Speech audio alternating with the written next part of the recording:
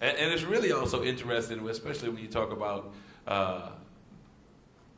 the transgender performances, Right. how open they were, and then even now when you have a Big Frida, Sissy Nobi, and additionally like Vodka, and Yeah, right. who I'm leaving out, Katie Red. You just also have to wonder if any of these things would have ever been able to happen in another city other than New Orleans. Because it's really, I always am amazed by some of the people that are from here that have been openly gay or transgender and been accepted. I don't know how many people knew that RuPaul's from New Orleans, that Ellen DeGeneres is from New Orleans. A lot of folks that Patsy Vidalia. would maybe have never been able to. I don't know Patsy. But tell me about them. Maybe would never have been able to achieve their status if they were from another city. Right. The only thing I know about There's Something on Your Mind is that I don't know whether Bobby wrote that or Larry Donnell. There was a female impersonator here. His name was Larry Donnell. You're talking about a beautiful human.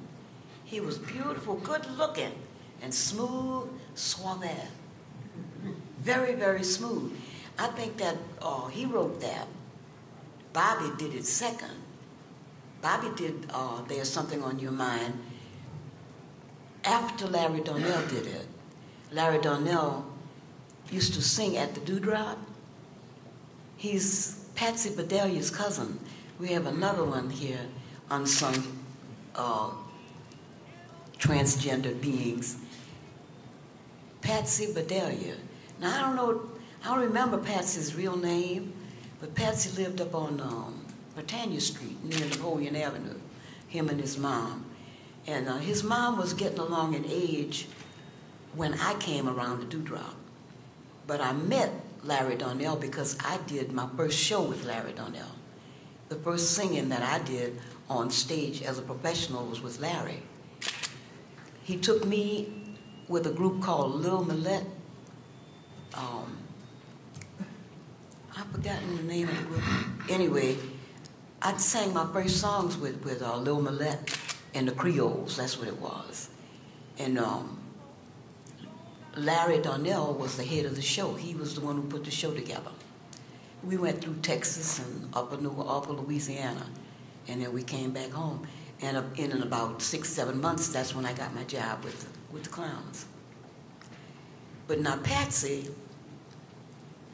was the MC to the Dewdrop.